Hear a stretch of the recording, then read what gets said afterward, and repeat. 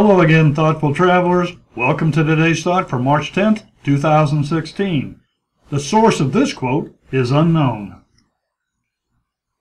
Old men and far travelers may lie with authority.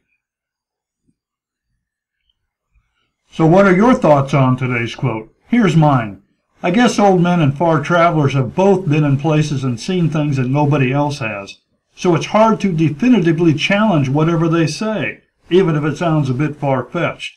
Sometimes their stories may be totally true. Sometimes they may get off track because their memory falters. And sometimes they just don't let the truth get in the way of a good story. Kind of like a movie based on the truth gets fictionalized to make it more interesting. Anyway, both are worth hearing. Just make sure you separate the wheat from the chaff. Now here's the list of all the sources quoted in March. I hope you'll stop by each day to enjoy all the interesting and insightful things they have to say. And leave a comment. I'd like to hear your thoughts too. Thanks, and see you tomorrow.